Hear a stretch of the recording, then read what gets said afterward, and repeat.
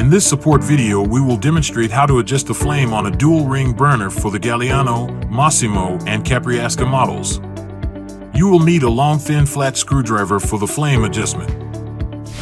Start and ignite your dual ring burner and turn to the lowest setting.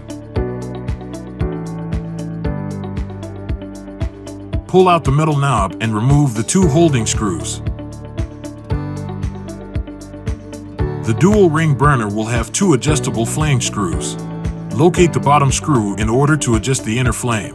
The top screw is for the outer flame. Turning the adjustable screw to the right will lower the flame.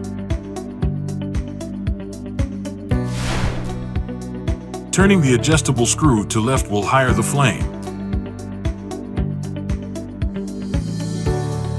For the Massimo model 6239, 6125, and Capriasca 6260 and 6187, start and ignite your dual ring burner and turn to the lowest setting.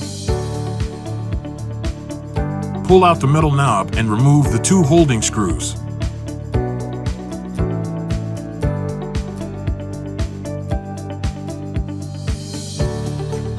The dual ring burner will have two adjustable flame screws. Locate the bottom screw in order to adjust the inner flame. The top screw is for the outer flame. Turning the adjustable screw to the right will lower the flame. Turning the adjustable screw to left will higher the flame.